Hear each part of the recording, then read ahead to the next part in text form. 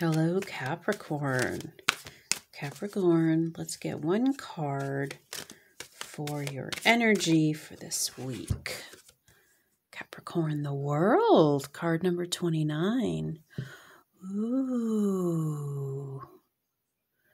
I feel like there's been, you've been in the middle.